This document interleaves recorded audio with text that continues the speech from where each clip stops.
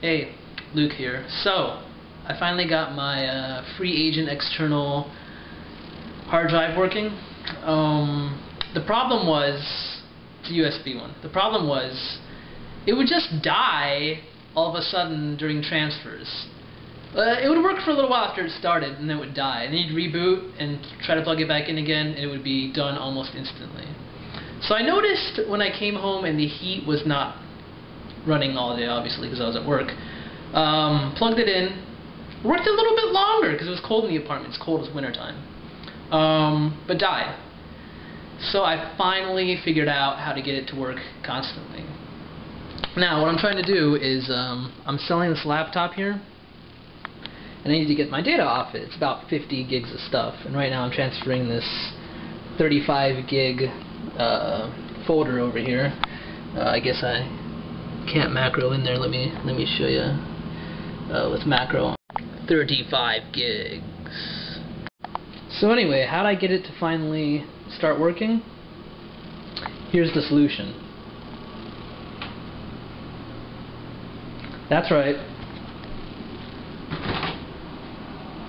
You gotta throw it in the fridge. Right there. Let me turn off the fridge light so you can see her glowing and working away.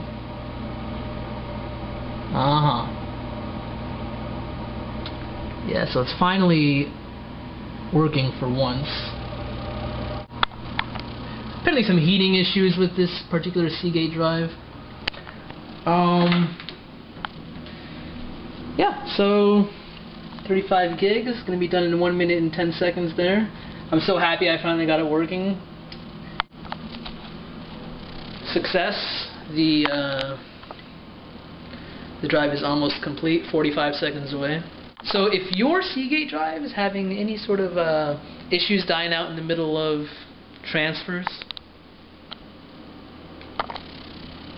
put it in the fridge. Now you may have the obvious follow-up question: what happens when I get it off my laptop, all the data, onto my FreeAgent drive in the fridge, and then I need to get it back on a desktop machine? I mean, unless you have a fast network or, you know, network cable, this is not a problem in the first place. But I got I got this all-in-one, you know, Motorola Surfboard cable modem / router, which only has one network jack in it for now. I should get a switch or something, I know, but I don't have one yet. Anyway, so what do you do once you get your data off if you don't have a good network setup? And Wi-Fi can be slow to transfer unless you have wireless N. Anyway, the answer to the question is, if you cannot mate your refrigerator with your desktop machine, you may think, oh, well, I can put it in the fridge and then it'll be cold and I'll quickly transfer the stuff off onto my PC or my other machine. No, I tried it. It failed after like, I don't know, 5 minutes. The thing got too hot. So the actual solution is, what you do is wait until winter time, okay? And then, you know, verify just to show, you know, right now it's about 51 degrees outside. So, you know, I kind of gave it away there. Yeah, what you have to do is you take your drive, usually it sits there, and you hook it up and you put it outside, like so. There she glows.